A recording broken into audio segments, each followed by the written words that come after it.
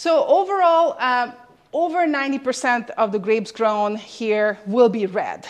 So Vino Tinto is the name of the game here, but certainly there are whites that worth our attention. And we're going to start our tasting with a white wine, of course. But even within that 90% reds, Tempranillo is the vast majority. So 80% of all the area of the entire Rioja region is Tempranillo. So you would imagine that anything else will have a much smaller role. The reds will be more of a blenders. You very rarely find monovarietal wines other than Tempranillo. They do exist, but they're made in very, very small volumes. And then when it comes to whites, you do have a variety. Both Tempranillo and Garnacha has a white version, believe it or not. Some of them just got discovered not that long ago. So we're going to start with a Viura. And before we pour it, let's talk about Viura as a white variety.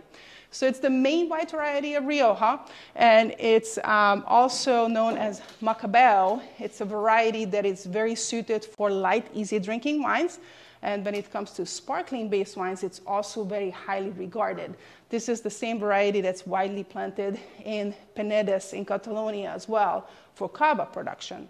And sparkling wine production is definitely growing worldwide and in Rioja as well. And in that new regulation I was talking about, they have a whole section that essentially allows for higher quality sparkling production. So Viura will be your main white variety for most wines, and the one that Joseph is pouring right now is 100% expression of the grape.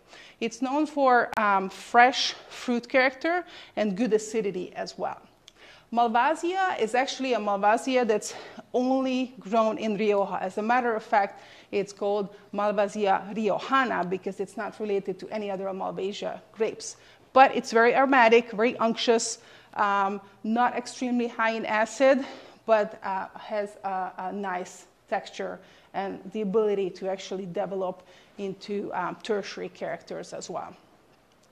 Garnacha Blanca is, of course, a white version of Garnacha, and it's been around for quite a long time, but just like Garnacha as a red grape, it oxidizes fairly easily, so you have to know how to treat it.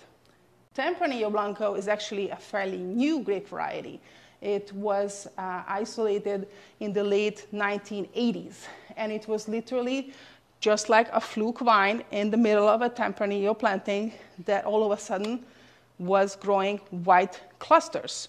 So they took cuttings from it, they created an experimental vineyard, and it is now recognized as a new variety. Unfortunately, it would be nice to taste it, but it's known for very fruity characters and a good acidity as well. Very fruit forward with bananas and apples and even some floral notes as well.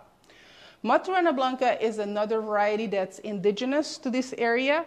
It tends to have a little bit more of a phenolic character, so a tiny bit of bitterness and astringency in the finish that actually provides some refreshing quality.